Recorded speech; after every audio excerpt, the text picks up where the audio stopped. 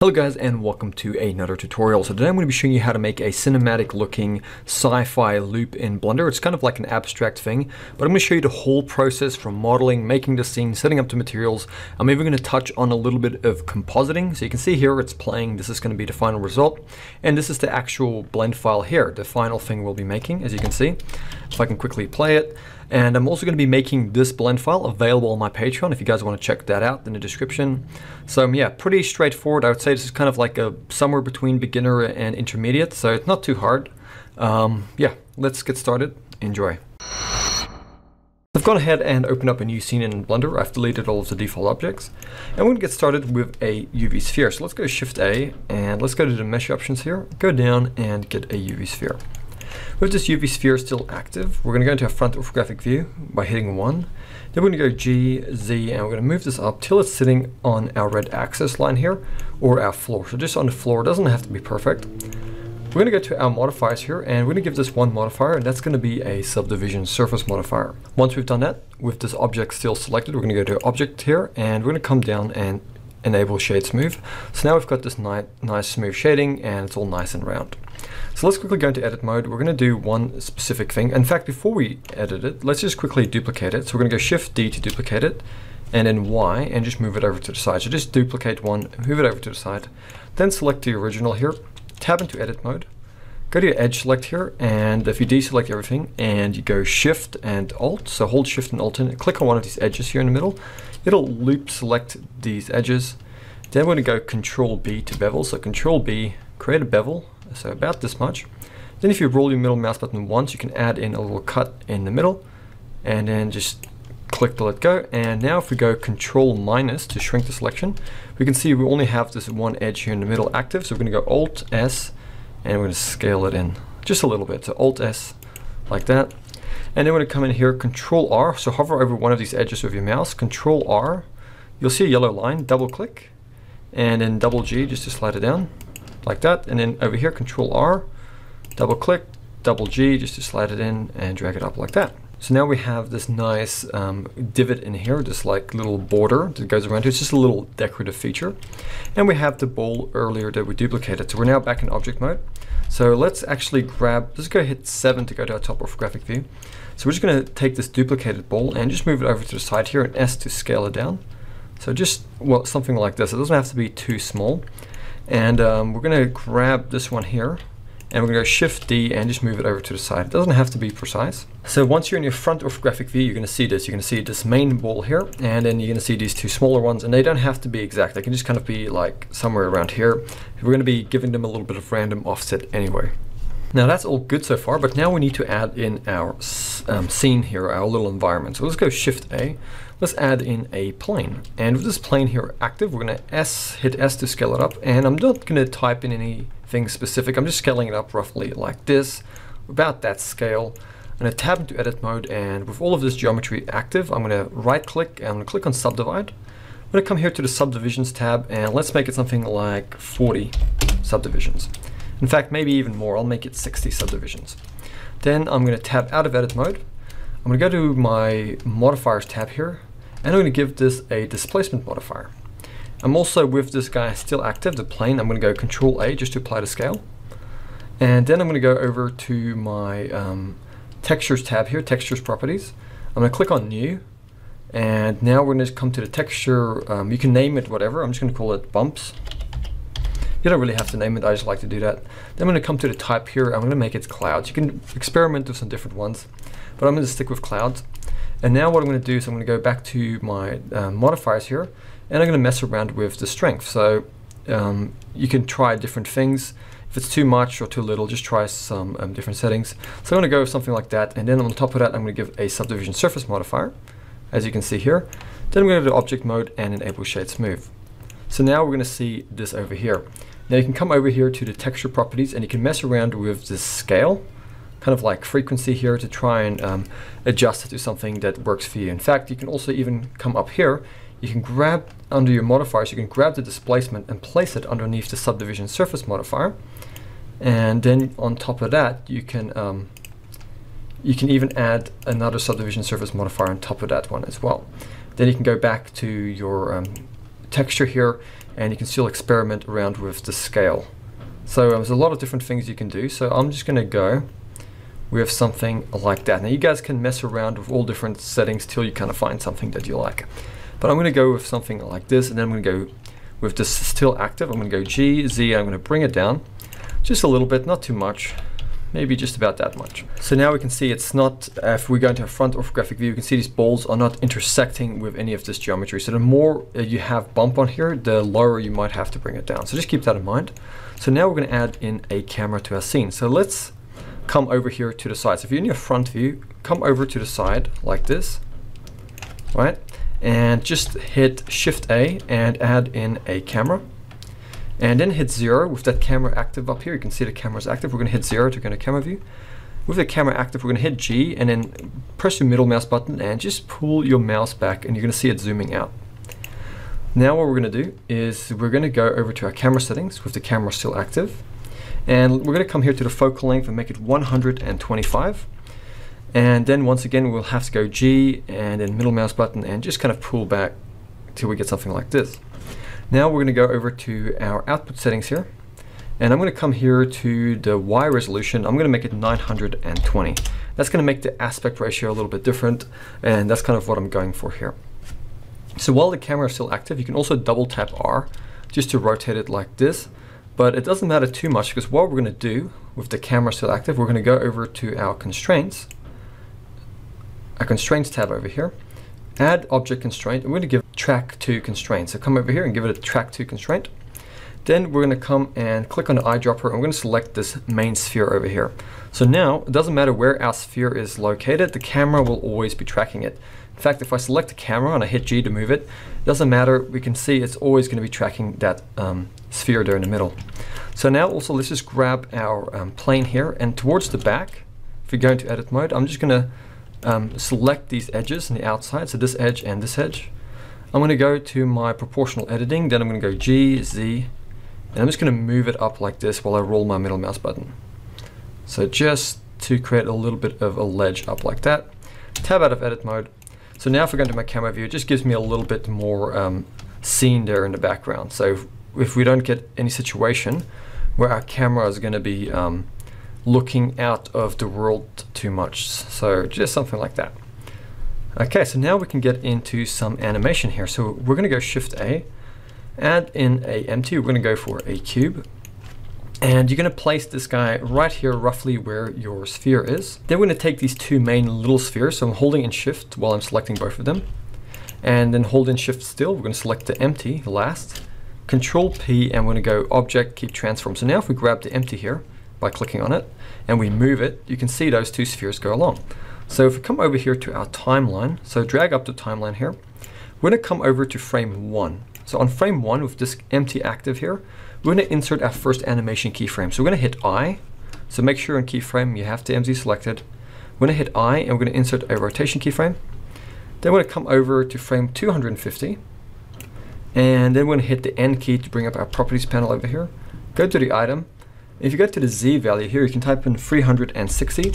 And then while you're hovering over it, hit the I key to insert a keyframe in there. So now we have these two keyframes.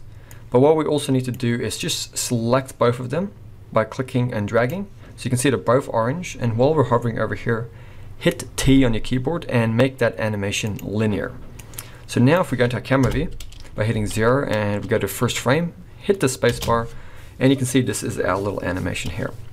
But what we also want to do to make it look cool is we want to select our frame, our ball here, the main ball, go to frame 1, and then frame 1 we're going to just rotate it off to the side a little bit like this, and then double tap R, just give it a kind of like a position it in some way that looks cool. Okay, so I'm going to go something like that. Then hit I and insert a rotation keyframe. And then also you're going to go over to frame 250, hit I and insert the exact same rotation keyframe. The end and beginning need to be the same if you want it to be loopable. And then you can just go to different frames here, for example, frame 60, double tap R and just kind of rotate it off a little bit, hit I and insert a rotation keyframe. Move over to 120, rotate it a little bit and hit I to insert a keyframe for the rotation. and so on. So this is just one little technique you can use. You can do this procedurally with nodes or noise or whatever, but I'm just going to do it manually with the keyframes because it's just such a simple little scene. So you can see here we're getting a little bit of this rotation here with this guy. You can also, with it selected, go to frame 1, hit I, and also insert a location keyframe. Make sure to go to the end frame, hit I, and insert a location keyframe. Then if you go to like somewhere in your middle frame, you can go G, Z, and move it up a little bit, hit I, and insert a location keyframe. And maybe come somewhere else, bring it down a little bit, I, insert a location keyframe. And that's also going to give you a little bit of up and down wobble as you play the animation. But as long as your keyframes on the beginning frame and the end frames are the same, that's going to be the most important thing. So you can have like a loopable animation if that's kind of what you're going for. So now we can see we have this all in place. So where this is really going to become awesome is going to be with the materials and the shaders. So you're going to go to the description below, and I'm going to just leave these links here. So the first one you're going to download is going to be this HDRI over here. Come down, download whichever one of these you want. And then you're going to come to the second link below, and you're going to download one of these textures. Now they're all free, so I downloaded this one over here. I just clicked on the top one for download, and then I put both of those files on my desktop here. So you can see I have the HDRI and I have the metal texture here. Now the metal texture isn't seamless, but it doesn't really matter in this case. So let's just go back to our scene here, and let's get started with the material. So we're going to select these spheres first. I'm going to select the main sphere. I'm going to go to my materials tab. I'm going to go new, and I'm just going to call it sphere. And then I'm going to go over to my shading workspace. I'm going to go into my camera view. I'm going to hit Z, and I'm going to go render. So now we're in our shading workspace, but we need to go to our render settings. So go over here to the little camera. Make sure to enable ambient occlusion and also screen space reflections. And we're going to be working with Eevee here. So let's go add in some of our first lights. So we're going to go Shift A. We're going to go to our light options, add in an area light, G, Z to move it up, and go over to your light settings, and then we're going to increase the strength to 300, and we're going to increase the size a little bit like this. Then we're going to go G, Z, move it up, and maybe make it 500 actually. So go into your camera view, and you can kind of see this is what we have. So I'm going to move it over to the side, then I'm going to hit R to rotate it in like this.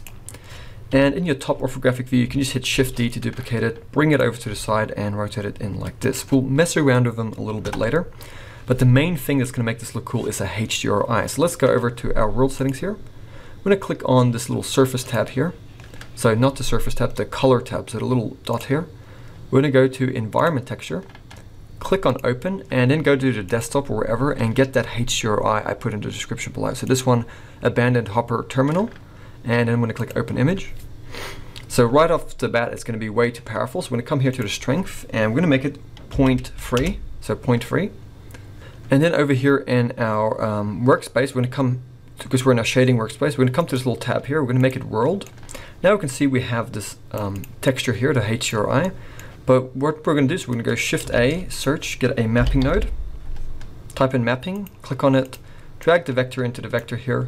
And then you're going to go Shift A, search, and get a texture coordinate. Now if you have Node Wrangler enabled, you can do this with a shortcut, but just in case some of you don't, I'm just going to do this. So once you have the texture coordinate, drag to generate it into the top socket of the mapping node here.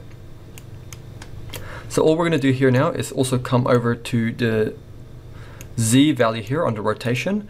And for this HDRI, I'm going to go with 220. This is going to give it a bit nicer looking lighting like that. So we can always adjust that later on, but let's get into our material. So let's go back to the world tab here and make that object. So now click on the main sphere over here, and we're going to see here we have that sphere material. So I spelled sphere wrong. I'm just going to quickly correct that. So in this sphere material, we can see we have our default principled shader. So we're going to go Shift A, search, and get an image texture. Once again, you can do this with the Node Wrangler, but I'm just going to plug the image texture into the base color here. And then I'm going to go Shift A, search. Once again, we're just going to get a mapping node, plug the vector into here, and then once again Shift A, search, and get a texture coordinate. And then we're going to plug the object into the vector here. Now that we have these nodes set up, we're going to click on the open here, and we're going to go to our desktop, and let's get that metal bear material that I put in the description below. Click open image. And then what we're going to do is we're going to come over here to the flat option here under the image texture. We're going to make it box because we want to do box projection. And let's just actually take the generated and plug it into the vector here instead. And the mapping. So now we can see this is what we have. But if we come over here to the side, we can drag the metallic slider all the way up to 1 to make it look metallic. And we can add in some different nodes to change the color as well. So let's drag the image texture over to the side of it. Shift A, search, and let's type in color. Click on color ramp and then place it on this line here. So now this metal bear texture is going into this color ramp's going into the principal color. So now we can just grab this black value, we're going to drag it up just a little bit, and then drag this white all the way down like this. So now we have that metallic here, and we're going to actually select this color ramp. We're going to hit Shift D to duplicate it, bring it down, then take the color from the image texture, plug it into the factor down here as well. And now we're going to take this color output from the bottom one and plug it into the roughness of the principled shader. And you can mess around with this roughness here for some different effects, but I'm just going to leave it as it is for now. So just like that. And while we're here with the sphere, I'm just going to go over to my materials tab, and I'm going to click plus again, go new, and I'm just going to call this light. Then I'm going to go over here to the surface. I'm going to go up and make it an emission. And then I'm going to tab into edit mode with this sphere selected. And I'm just going to zoom in here, Shift Alt, I'm going to click on the edge in the middle here. I'm going to go Control plus once to grow the selection. So if these inward faces selected, I'm going to click on that light material and I'm going to assign it. I'm going to tab out of edit mode, hit 0 to go back into camera view, Z, and then render it again. So now we can see we have this emissive material. I'm going to come over here, I'm going to make it blue, like this, and I'm going to make the strength 3, like that. We'll get into the emission stuff later a bit more with the glow and things. But what we need to do is also select these smaller balls and just give them that same sphere material. So I'm going to select both of them, come to the drop down, and just give them that same metallic material. So now we can also get started with the actual ground material itself. So I'm going to select the ground material. So actually just select the ground plane itself, click new, and let's just call this ground, like that. I'm going to hit 0 to go into my camera view. And instead of making all of these nodes over again, what we can simply do is select one of these spheres. And with that sphere material here selected, we can click anywhere in the workspace down here, drag, you can see they're all active, right click, and then go copy. So now if we click on the ground, and we're inside this ground material here, we're just going to select these two nodes, X to delete them, right click here, and then go paste. So now we don't have to start from scratch. So with this one, what we're going to do is we're going to come to the metallic slider and we're going to drag the metallic value down a little bit. We're also going to come up here to the color ramp material, and we're going to take the white value at the top, so the top color ramp material. We're going to take this white tag, click on it, click on here, and then bring that value down to make it a little bit darker, kind of like a dark gray. And we're going to just adjust these two a little bit. So I'm going to drag this black value up a bit and then drag this one up a bit, but I'm going to select the black value and I'm going to make it like a dark gray more than a black. So just something like that. Then we're going to come down here to the roughness and we're going to just adjust the roughness a little bit. So I'm going to bring this black value down and then bring this white down just a little bit. So that's going to adjust our roughness. But what we also want to do is we're going to add some glowy effects in here. So what we're going to do is we're going to select this bottom color ramp here. So make sure you click on it and then go Shift D to duplicate it, drag it above the top color ramp here. And then we're going to take this color output here from the image texture, plug it into the factor as well. We're going to come down here to where the material output is, drag it over a little bit. Then go Shift A, search, and we're going to get a mix shader. So type in mix, get a mix shader, place it over here. So we're going to put the bottom input into here. And then we're going to go Shift A, search. We're going to type in EM, then click on emission. So get the emission shader, put it over here, drag the emission into the top socket. And then we're going to come over here and we're going to make the emission here kind of a blue as well. And now we're going to use the mix from this top color ramp as a mask. So we're going to grab the color, plug it into the factor here of our mix shader at the top. So now all we simply have to do is come in here and adjust this slider. So I'm going to actually take the black value, drag it past the white value to the top somewhere here. And then we can take this white slider and adjust that accordingly. So try different things, whatever works for you. So I'm going to go with something kind of like that. You can also come over here down to the mapping node And let's try something like a value of 3 on the scale. So I'm going to type in 3 in all of these vectors here, like that. So that looks a little bit better. And once again, you can just come up here and control the amount of glow effect coming through by using this color ramp here. So just something like that. But at the moment, it still doesn't look really awesome. And what we're going to do now is, while we're still in rendered mode here, is we're going to come up here to our scene collections, and we're going to click on the camera to make it active. Come to your camera settings, and we're going to go down here, click on depth of field. At the moment, it's applying it everywhere, so we're going to come to the drop down here, click on the eyedropper, and we're going to click on that ball over there. And now we're going to come to the f-stop here, and we're going to make it 0.3 and hit enter. So now we have that nice depth of field as well. In fact, I might make it 0.2, make it a little bit deeper. And what I'm also going to do is I'm going to go over to my render settings here, and I'm going to enable bloom. So now we get that nice bloom effect going here with that material. You can come to the drop down on the bloom, and you can bring up the intensity to 1. And then what you can do is you can come here to the radius and just decrease it a little bit, like that. And maybe I'll make it 0.8 instead of 1. So there you can see we now have that cool effect. And if we come over here down to this object here, and we come and make it world, what we can do, if we go to our nodes here for our HDRI, we can come to the Z value here and just rotate it till our HDRI lighting kind of matches up and makes it look really cool. So I'm going to just kind of stick with about 220, 230 for this particular HDRI, but it might be different for your scene. So now let's quickly give it a test render. So we're going to go to our layout again, and I'm just going to scrub through my animation till I get a cool looking effect position. So something like this looks cool. I'm going to go render image. And now we can see here we have the final rendered image here. So it looks pretty cool.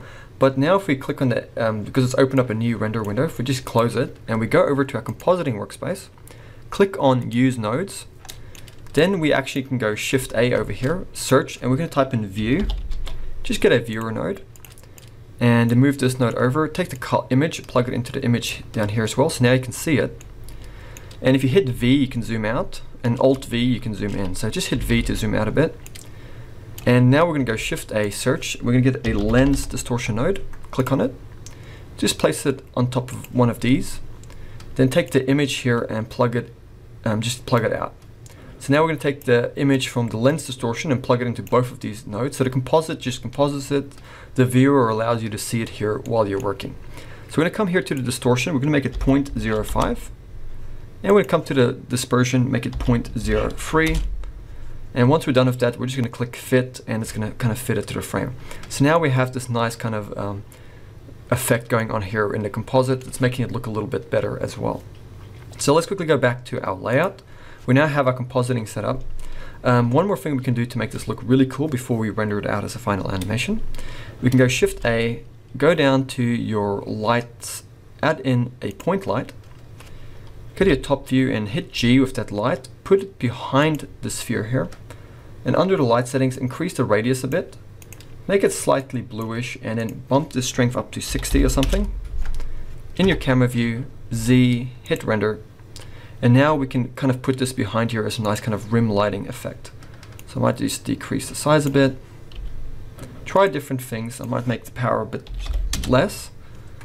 Shift D to duplicate it, and just moving it around the spheres here, and it's just kind of creating this nice rim lighting effect here. This just makes it pop out a little bit better. So something like that looks pretty cool. You can mess around, once again, if you select your camera under the depth of field, you can mess around with the f-stop a little bit as well. So maybe something like that looks better, and yeah, just experiment. I might also just come to the render settings here, go to the bloom, and just bring up that threshold just a little bit till it's not so intense. So just something like that. And yeah, it's looking pretty cool. What are some other things we can do? Yeah, we could probably add a little bit of animation to the camera. So I'm going to go back into solid view, and with the camera selected, I'm just going to go to frame 1. Once again, you could do this better than I'm about to do it with like noise and stuff, but I'm just going to hit I on frame 1 with the camera selected. I'm going to insert a location keyframe. Then I'm going to go to frame 250, I, and insert a location keyframe. And then just around here, I'm just going to hit G and move it just slightly. Hit I and insert a location keyframe. move up a bit, hit G to move the camera a little bit, I, insert a location keyframe, and then so on. And these little things are going to create a bit of random movement. I, insert a location keyframe. So all it does is it just gives the camera a little bit of movement like this, kind of makes it look cool. In fact, you can grab the camera, maybe move it up a bit. So yeah, just try different things. I'm just moving it slightly and inserting location keyframe. So just try different things like that. Yeah, it just makes it look a little bit more handheld or something.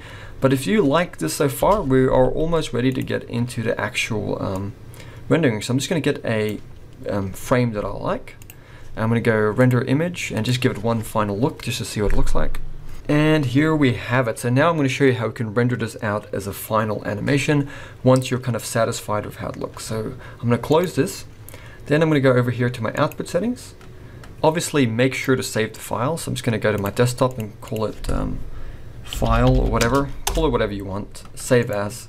And now we're going to go over here to output settings. Click on the file. I'm going to select my desktop. I'm going to go accept. Go to the file format. Let's just make it an FFmpeg video. You can go to your encoder, and let's just make the container here an MP4. Once again, just make sure to save, and then you can go render and render animation. It might take a few hours or whatever, depends on your computer, a few minutes, but it'll render this out as a final animation onto your desktop, an MP4, and then you can watch it. So I'm not going to do that now because I've already done it myself, but I'll see you guys next time for another tutorial. Once again, this file is going to be available on my Patreon, and when you guys join Patreon, it really does help me support the channel and keep making this content for you guys. I'll see you next time. Stay safe.